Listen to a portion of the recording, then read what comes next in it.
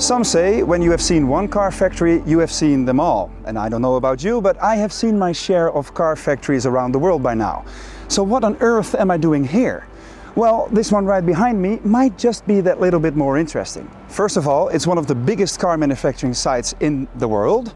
It is filled with interesting technology, and normally it's not that easy to gain access. Until now, because we are among the first journalists ever who are allowed to enter. And you are invited as well. So this is the Gigafactory from Tesla in Berlin, Germany, and this is the Fully Charged Show.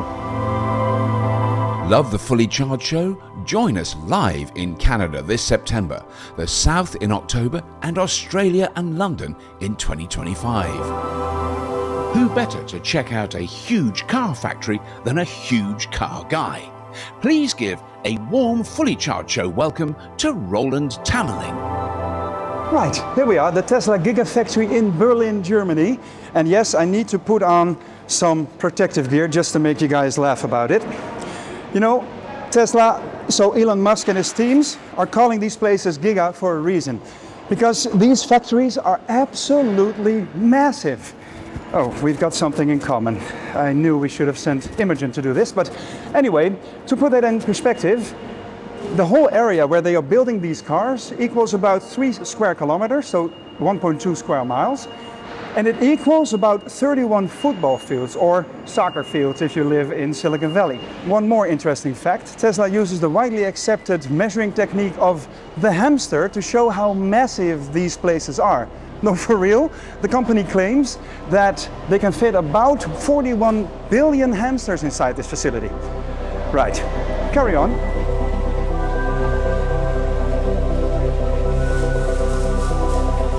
That's what I love about car factories. You hear the buzzing going around, sparks flying, robots doing their job. And what are we doing today exactly? Well, sparks flying around, that's what I said.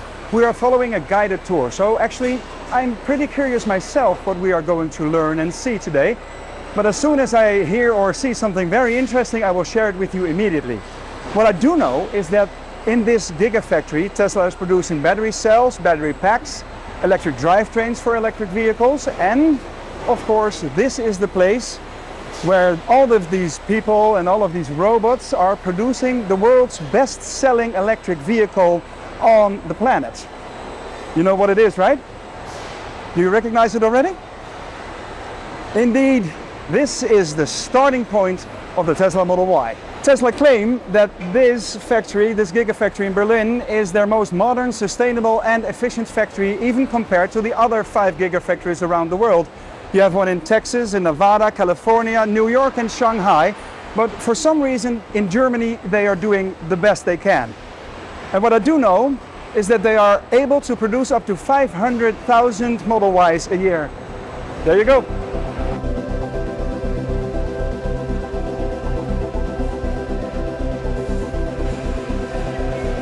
Right, Marco, you might say a paint shop is a paint shop, but you say this is the most advanced paint shop in the world. Can you tell us why exactly and what is different to the others? Different to the other ones is of course that we deleted a lot of processes which are not really necessary, also not for the customer. And this gives us the possibility, for instance, building a longer paint line so that we can offer the special colors. And what have you changed exactly then? No, what we have changed is the first idea was always deleting processes which are not really needed. So which is, for instance, an additional oven. So that's where we are running an all-wet process, wet sealer, wet application directly through one oven, which also makes the factory very efficient.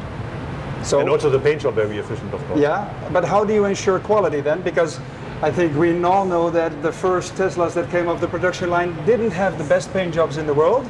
How have you improved the process and the quality then? Also, one topic is eliminating processes, because each manual process can add failures to the car. So that's why no people are involved here. So that means we have an automatic cleaning, an automatic blower, automatic stations, and we have a camera system which is checking the entire surface in the end. And you mentioned the Quicksilver and the Midnight Cherry Red, right? Those are colors that have specifically been designed here. Yes. Is this paint shop the only paint shop in the world that does that now? Not really. Quicksilver also got recently launched in Shanghai and in Texas. Midnight Cherry Red, we are the only ones who are painting this. And this is due to the special layer, so that means our paint line is almost 300 meters long. So that means we can apply the 7-layer directly, which the other one just can't apply in one sequence. All right. Would you say the quality has improved because of Germany or because of Tesla? Yeah, this is a bit of a question I get asked very often. So that means, of course, I guess we are looking at the car a bit differently. And most of us, we have an automotive background from other OEMs? Car manufacturers, OEMs. So, and of course, we came with a certain knowledge and also requirement. And also Elon was here very often, and he said clearly that he wants to get the best quality car out of Grünheide. Right, you can hear it loud and clear. We have arrived in the stamping area. And the sound you hear in the background is not some big dinosaur stomping its way to Berlin. It is this humongous pressing machine.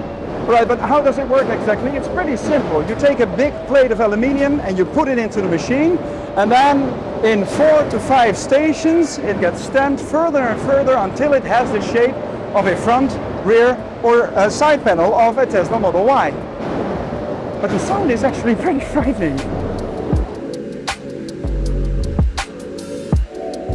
So yeah, every car factory does feel like a car factory, let's be honest. But this one does have some little Tesla geekiness to it. For example, you see more and more, boring gray walls getting graffitied. You have this even brighter colored slide where employees can slide down.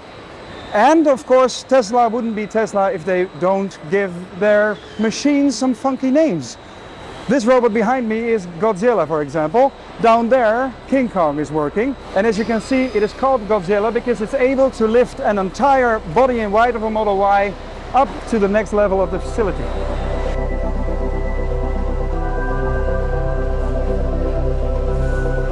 All right, to be honest, until now the Gigafactory Berlin has felt like a car factory, but now we are at the casting part of the factory, and this feels more like a heavy industrial plant.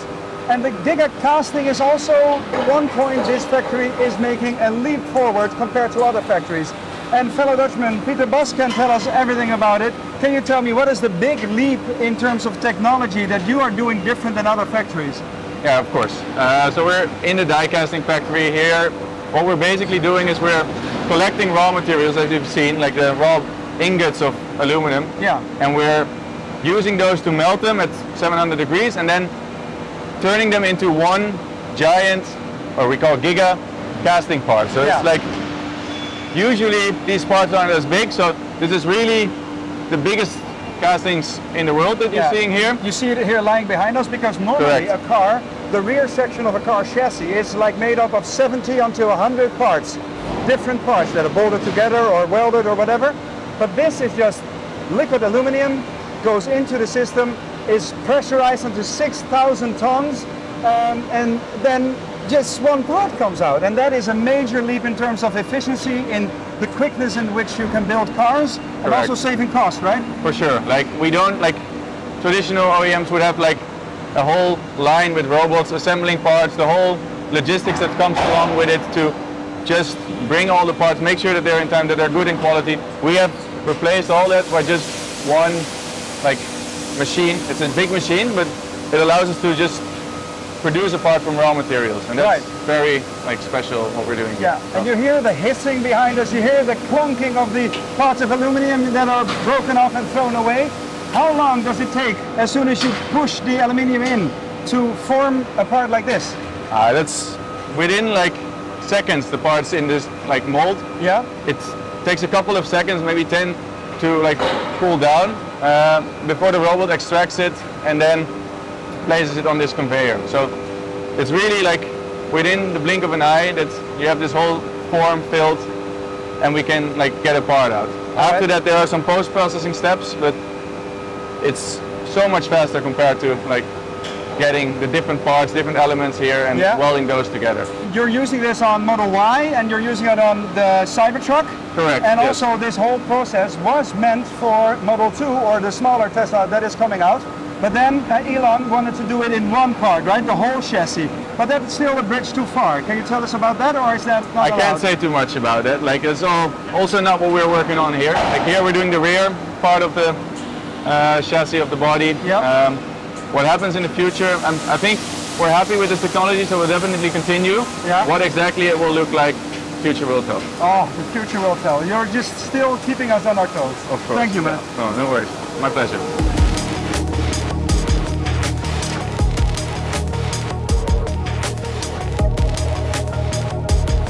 This is where the marriage happens. This area is called the General Assembly area, so this is where the General Assembly of the Model Y takes place, and where the car is married.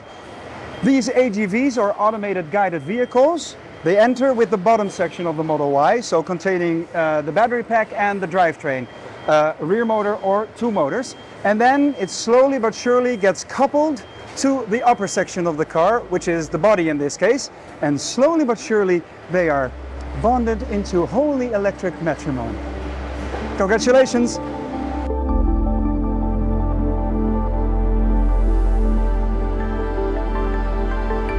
So this happens every 45 seconds of every single day here in Berlin. A brand new Tesla Model Y ready to hit the road. I think we can safely say that Tesla has improved the way we make modern electric cars in a significant way. It's become faster, cheaper and more eco-friendly, if you might say. By pushing efficiency, they have lowered the prices we pay for our cars, and that made me think back to that other revolutionary cars from the Americans back in 1908. Back then it took Ford about 12 hours to produce a Model T from start to finish, and ordinary Americans paid about $850 for their car.